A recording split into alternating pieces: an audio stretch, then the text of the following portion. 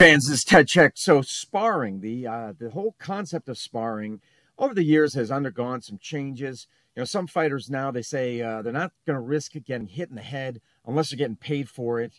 So sparring in practice is you know, they just kind of avoid it, or they just go light. They don't go heavy, or maybe they go heavy every now and then. But this clip right here, which I think is at least 9 months old, so still fairly recent. These guys, you can see no headgear, MMA gloves, and just going at it, hammer and tong, tooth and nail, knockdown, drag out, fighting a phone booth. And you know, I don't know if it's the smartest thing to do. So let's just take a look at it here. So much kicks. That's hard. That's hard right there.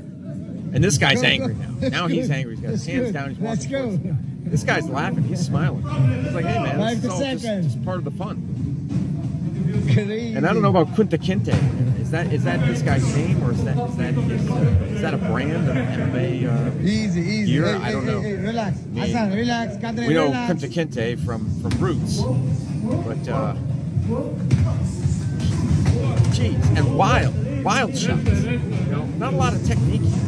So much kicks. Okay, so it's but yeah, not a whole heck of a lot of technique. You can hear at least one of the trainers saying, take it easy.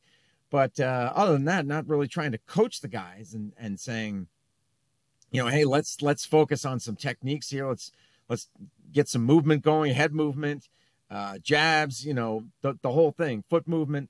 No, these guys are just tearing at each other, pell-mell, willy-nilly, you know. And so yeah, don't know if it's the smartest thing to do.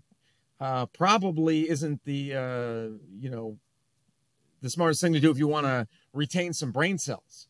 But I mean, you know, kind of exciting to watch, but really probably should not be going on in practice. And so hopefully, I don't know.